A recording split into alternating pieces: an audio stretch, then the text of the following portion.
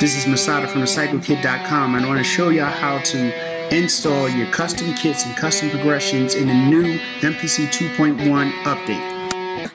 Alright, let's read this. We have expansion pack support in standalone mode. That's what we're going to talk about today. You can export your expansion packs from desktop to MPC standalone hardware. Have a new feature called Pitch Quantize. They have a step sequencer improvement that it allows you to use the Q-links to adjust the velocity. You can now open up multiple GUI plugins at one time. I'ma love that. That's something I really wanted. All right, let's start with OS X. You want to go to File, you want to go to Export, then you want to go to Expansion. This is different from how Windows works.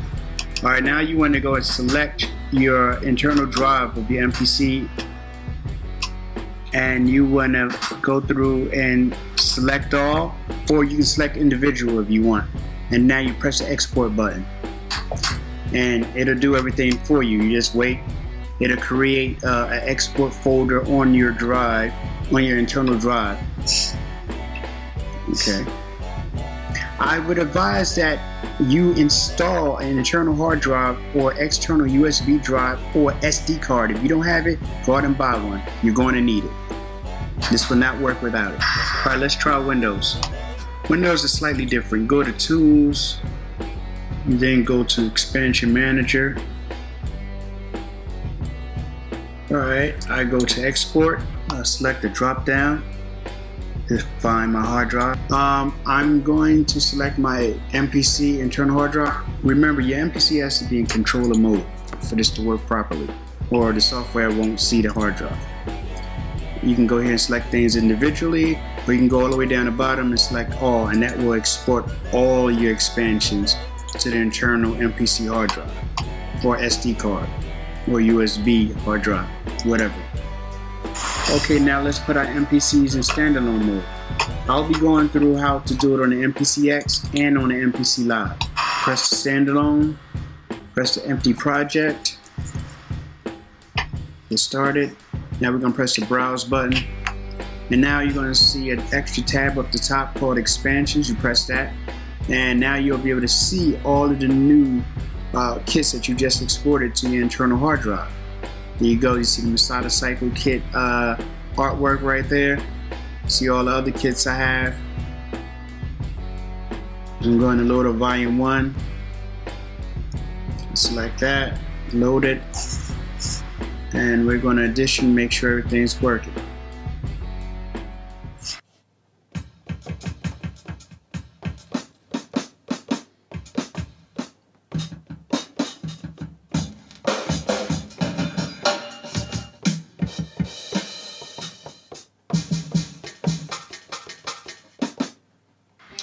Okay guys, we're back in OS X. Now what I want to show you is how to get your custom progressions.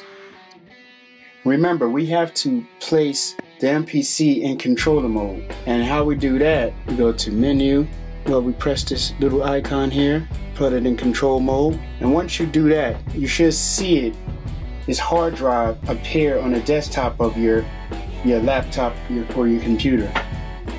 As you can see here, it just appeared. Bam. You're going to want to go to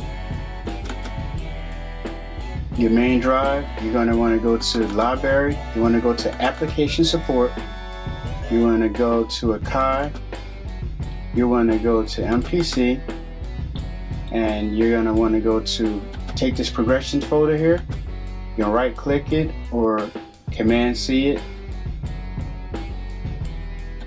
And then you're going to want to take that and place that right on the MPC Live's hard drive, or SD card, or USB external drive, whatever it is you have. Well, let's head back to Windows. Here you want to go to menu.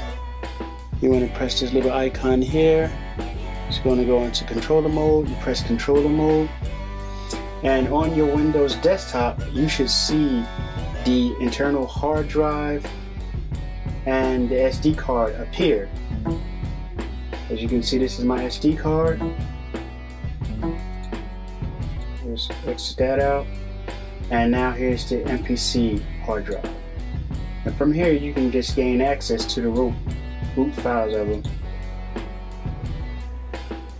Go to computer, my computer, go to C drive, find, if you're on 64-bit, hopefully you are, go to program files, then go to Akai Pro, go to MPC, then you're going to see your progressions. You look in here if you want. As you can see, these are all my progressions, the ones that came with MPC and the Masada cycle kit progressions. Alright, so I'm going to right click and I'm going to copy. Alright, so I'm going to close this out. And let's say I just go back to my computer again. I'll find the MPC, make sure that your MPC is in controller mode, or you won't be able to see the hard drive or the SD card. You click on there and you just right click and you press paste. And what it's going to do is going to copy all of those files. Now, if you look in here, all those things, all your progressions are now on the MPC's hard drive. You can put this on the SD card or the hard drive. Hopefully, most of you who have an MPC Live or X already have a hard drive installed. Alright, so now what you're going to want to do next is put your MPC in standalone mode so we can test out and see if everything works. Alright, I'm going to start on the MPC Live first.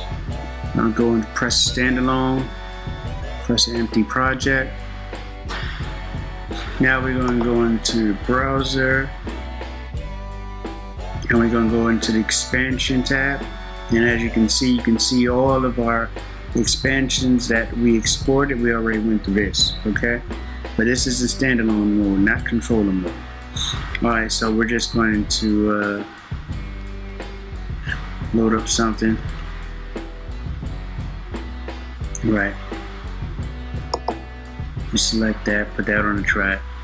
And now we're going to go and see if our progressions are here. And as you can see, all our Masada cycle progressions are here.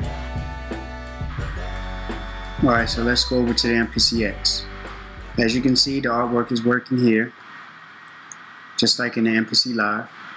Alright, so let's try to load up an instrument. Let's find a piano, so we can try out our progressions. This is in standalone mode. I'm going to use this piano here. Alright, so we go to the main screen and we select that key group that we just loaded up.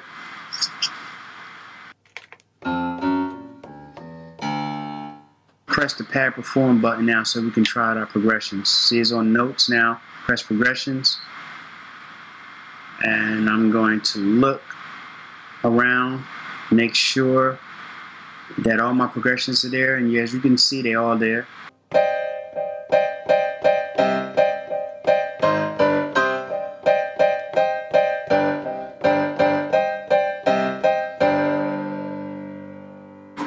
Alright, peace everybody. Respect. I would appreciate it if you subscribe to my channel. I'm on my way to 1,000 followers. Help me out. Peace.